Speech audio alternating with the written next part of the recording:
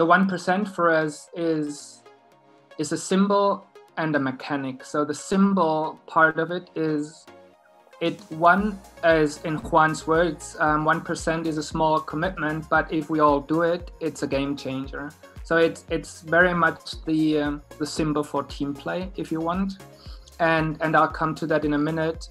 We believe that probably team play is one of the most critical innovations of our century if we want to tackle the challenges of our times. So we believe that's super important and that football can play an enabling role.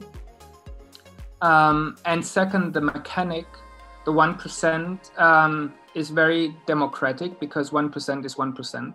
1% is little if you have little, and 1% is a lot if you have a lot, but it's 1%. And it shouldn't be, let's say it shouldn't have a major influence on your well-being if you continue with the 99% of your 100%. So it's super democratic. It's also leveling the playing field in that sense of like building on the democratic, because it allows like a female player, a third division player, and a superhero athlete to be in the same team. And their commitment is actually the same, their contribution and their value add is the same. So that's also very interesting and very important for us.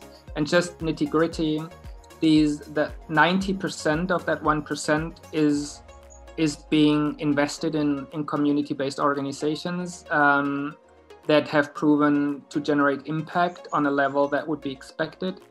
And with 10% of the 1% is a contribution to actually grow the movement as such.